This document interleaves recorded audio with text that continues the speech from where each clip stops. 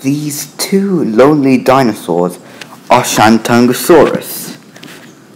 They are resting right now. One gets up.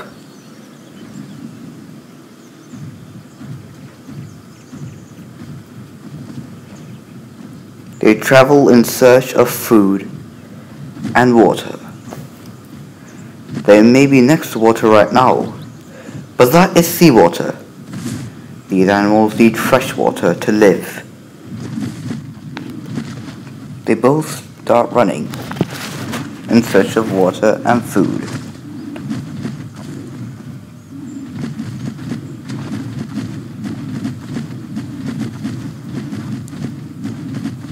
They start to try to cross the sea to the other side,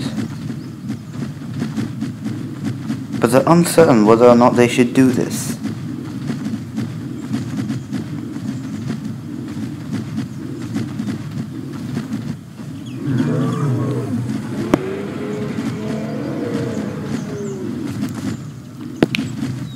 These animals are alone. They have lost their herd. Hadrosaurs usually live in herds, but these two have lost theirs. One of them gets up, and they make their journey into the water. After a perilous journey of swimming across the ocean, they finally reach the other side.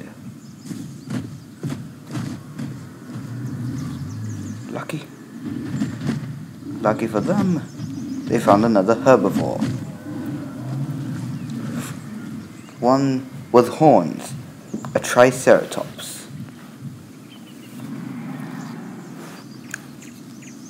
Right now these animals are thriving, eating leaves of trees. They have finally found food, but they still have lost their herd.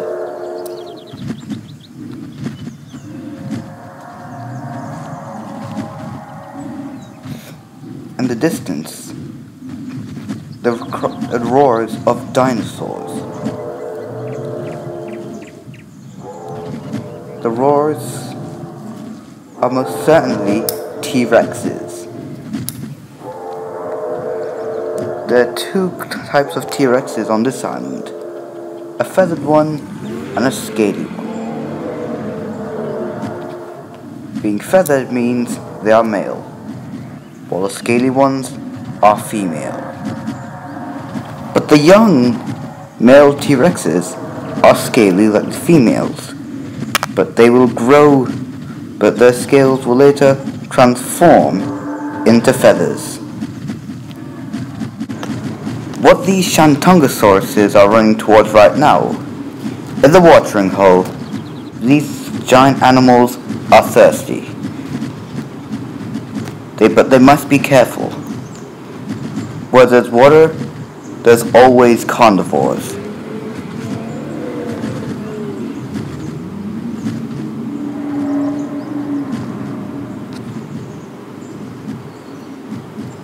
Lucky for them, these herbivores are bigger than all the carnivores. Not the biggest herbivore, but bigger than all the carnivores. But T-Rexes are far more powerful.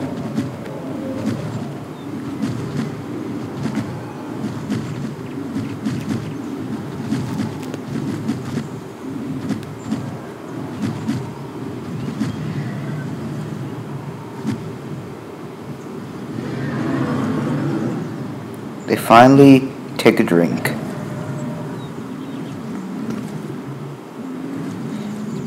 These animals have been traveling without rest to find food and water. They have succeeded. But they're dangerously close to an adult T-Rex. They must be wary.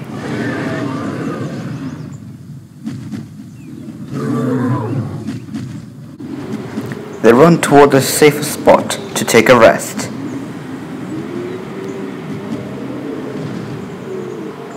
The animals deserve it. carnivores over there at the watering lake. To their surprise, two other Shantungasauruses are here. They've also had a drink and some food, and they've came to rest.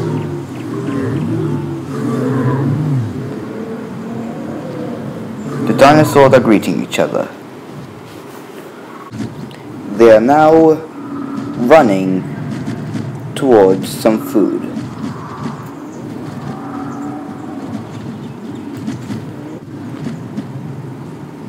It would take weeks for them to devour forests. They've come across other herbivores. The Shantungasaurus is now making a journey back to the watering hole. Now there is a sauropod. Sauropods are big animals, and even by dinosaur standards, they're huge.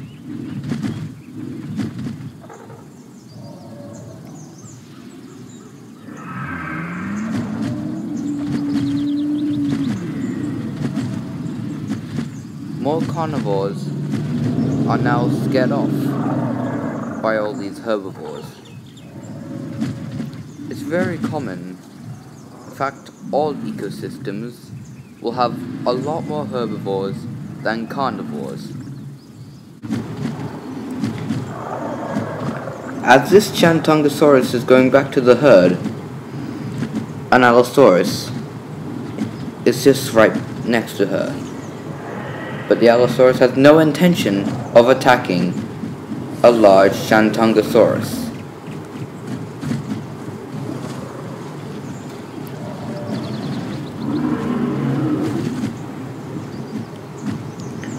What's right behind this Shantungasaurus is a juvenile T-Rex.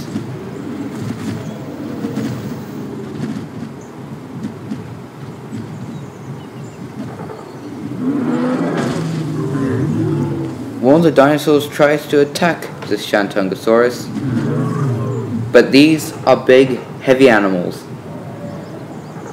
and one stomp is enough to threaten a carnivore's life.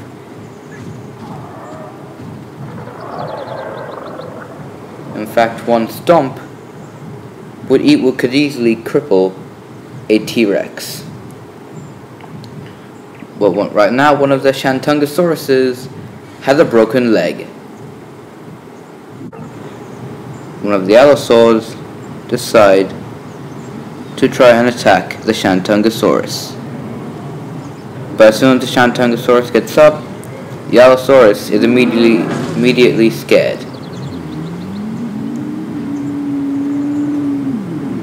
Allosaurus are very wary creatures.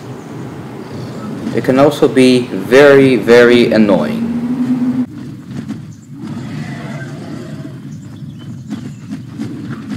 All of a sudden, the sauropod accidentally kills the Shantungasaurus.